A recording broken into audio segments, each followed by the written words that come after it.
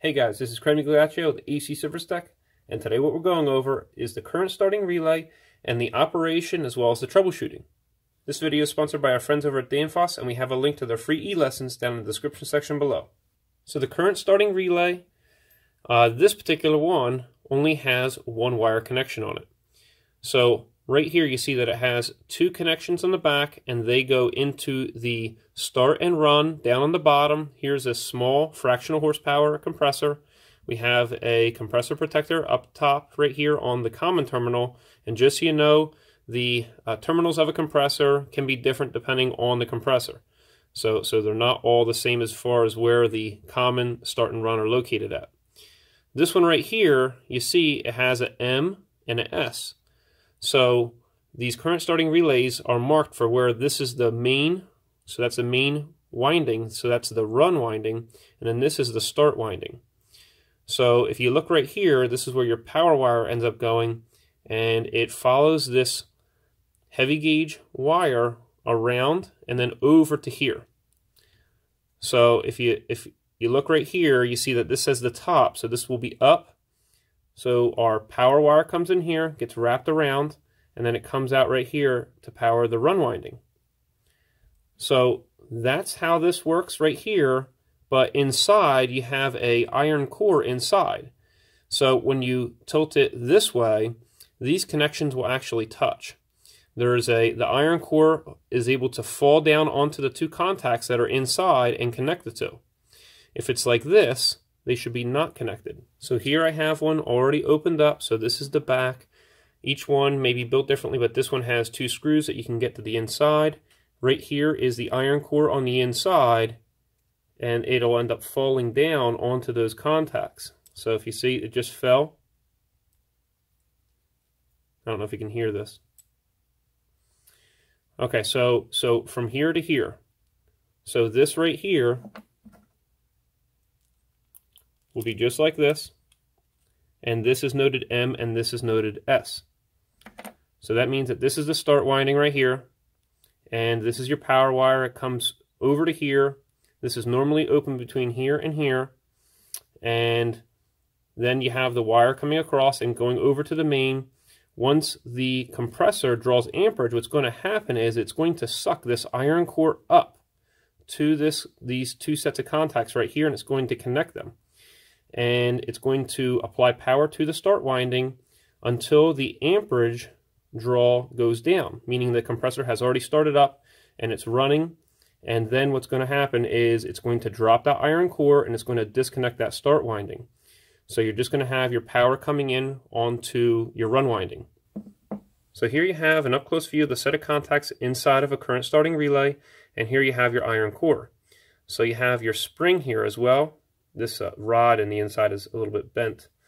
But basically what it is you have this iron core down at the bottom, and these two sets of contacts are normally open, so they're not connecting the start and run. And then once you draw amperage through this coil, it's going to turn into an electrical magnet. It's going to suck this upwards, and it's going to push on those contacts, and it's going to basically make those touch in the inside.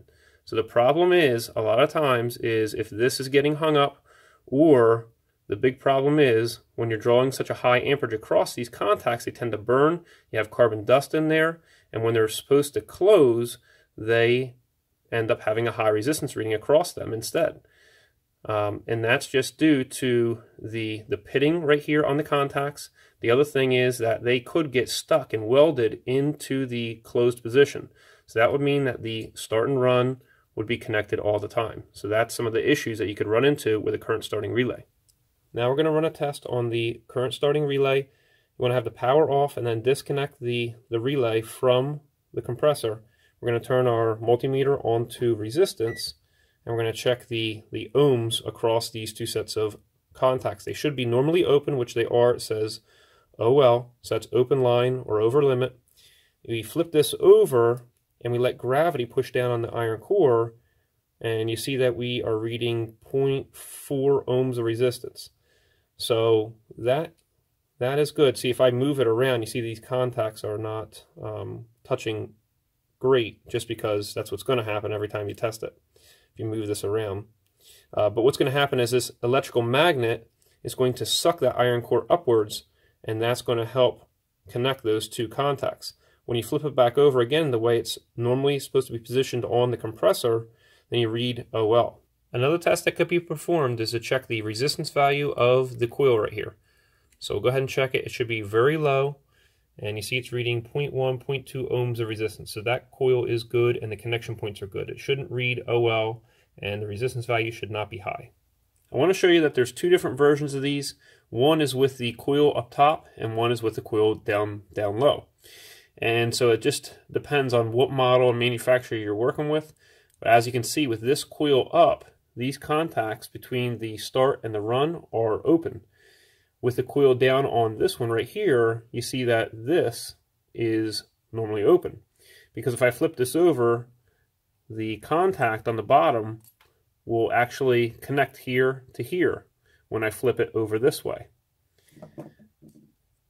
With this one, if I flip it down like this, you see that the contacts actually touch. So this is made to mount just like this on the compressor. Each compressor is different where the taps can be for the common start and run at. So you want to make sure that you're aware of which current starting relay you're working with. This is the inside of a current starting relay with the coil up top. You can see that this connection right here is actually burnt. So it's no longer going to be connecting to the compressor terminal. A current starting relay that only has one tap is not used in conjunction with a start capacitor. One that has multiple taps, such as this right here, is used with a start capacitor. So you see your input wire here coming over to here, and then when the normally open set of contacts close, it's going to connect from here to here. And then you can have your start capacitor connected in series between here and here. This connection right here will be for your compressor protector. But once again, you always want to make sure that you know how each of these are mounted onto the compressor. The current starting relays should not get confused with the PTC Thermistor, and they're usually in a case that looks like this. And here I took the back off of one. You can check out that video I did on them. Just look up the acservicetech PTC Thermistor. In the inside right here, what happens is as you draw amperage through that little disc, it ends up heating up and then opening so that you are no longer having the start and run connected. So you just are supplying power to the run. Used in conjunction with the current starting relay is a compressor protector that may look like this, or one that looks like this. Right here we have our current starting relay, and the back of this is actually broken off, but here's your two taps right here, and here is your compressor protector. And if you're looking for a video on how to determine your common start and run, I have that linked in the description section below, as well as some of the tools I use out in the field. Check out our new refrigerant charging and service procedures for air conditioning book. We have some review pages so you could see what's in there over at the website, but we have the link down in the description section below. If you want to help support this HVACR training channel, click here. If you want to subscribe, click here. And if you want to see another HVACR training video, click right here. Hope you enjoyed yourself, and we'll see you next time at AEC Service Tech channel.